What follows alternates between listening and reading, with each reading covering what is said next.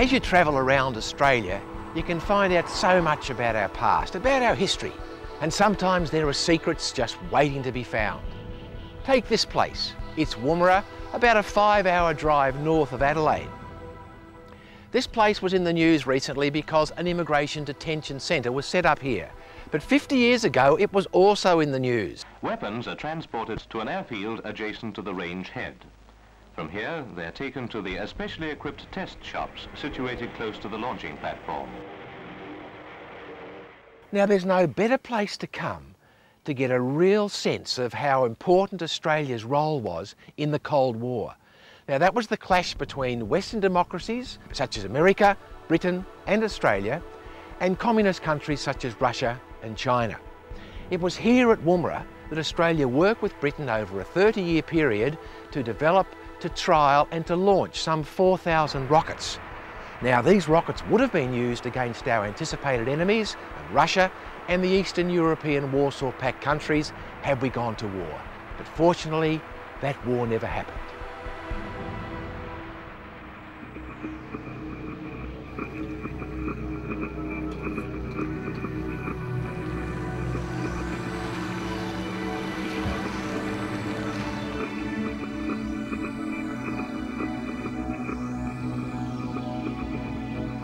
This is rocket launcher 6A, perched on the banks of Lake Hart.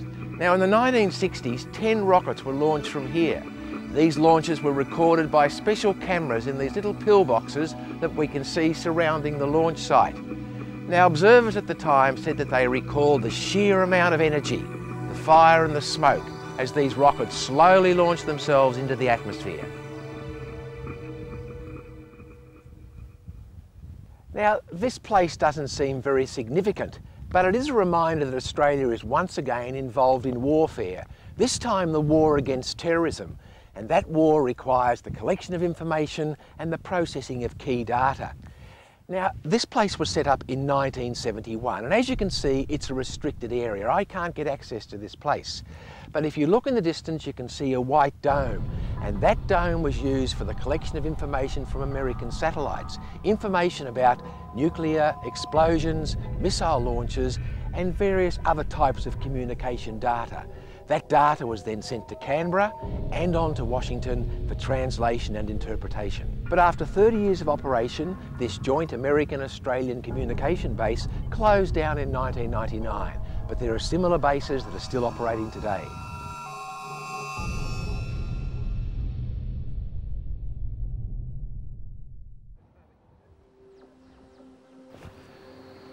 About 700 kilometres from Adelaide and some 2,000 kilometres from Perth is Ceduna. And this is where lots of tourists come each year hoping to get a glimpse of the southern right whale. But we've come here because Ceduna is also an extraordinarily important place in Australia's Cold War history. This is the little Ceduna schoolhouse. It was opened in 1914 and then closed in 1927. It's now a National Trust museum. And I've been told that there's a special room in here which is dedicated to the testing of atomic bombs that occurred in the 1950s. Where were these bombs exploded? Not in Hiroshima or Nagasaki, but in Maralinga, about 400 kilometres from here on the South Australian-West Australian border. Let's go inside and see what we can find out.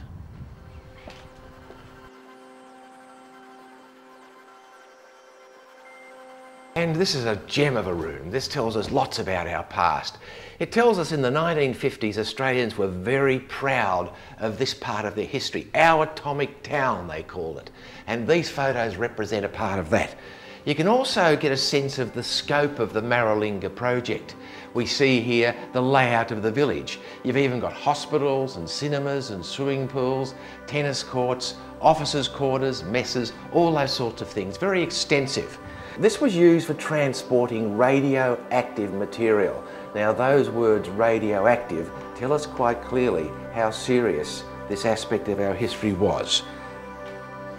Here we see the first bomb explosion at Maralinga. You can see the extent of this destruction. This particular thing over here, it's just very sophisticated. It looks like one of the first computers that was ever made, but in fact it's radio equipment used in the air traffic control room at Maralinga. And up here we can see once again, you know, the pride of the unit that was associated with Maralinga.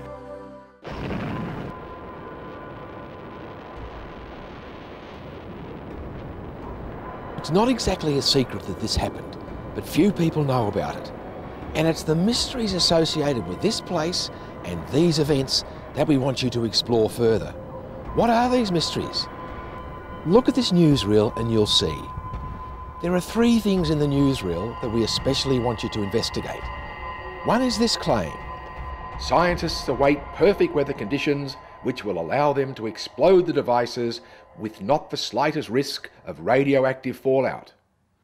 Well, if that's the case, why are these signs here? Another is this claim. The atomic cloud mushrooms high into the sky, and once again Australian meteorologists on the spot have determined that there is no danger of the cloud passing anywhere near habitation. Well, what about the Aboriginal people who lived in the area and who talked about walking into the black mist after one of these blasts? And then there's the question of why the government spent 21 years secretly testing dead people's bones without their relatives' permission to see if the people showed increasing traces of strontium-90, a deadly poison created by an atomic blast. And what about this claim? Blasts that leave huge craters like this help Britain and Australia keep abreast of the atomic age. The atomic age? That refers to nuclear weapons and also nuclear power. Now, this place is a direct result of that. It's Australia's only nuclear reactor and it's here at Lucas Heights in Sydney. Now, it's a research facility and it can't produce atomic power or nuclear weapons. But when it was set up, the government thought that it might be able to do that. And it might in fact be one of many nuclear reactors throughout Australia. Now, if nuclear energy is such a cheap form of power, why aren't there more nuclear reactors or power stations throughout Australia? Now, what's happened over the years to change that vision? So, could Australia have become a nuclear power? And what do crushed bones have to do with Cold War secrets? These are the mysteries of Maralinga we want you to solve.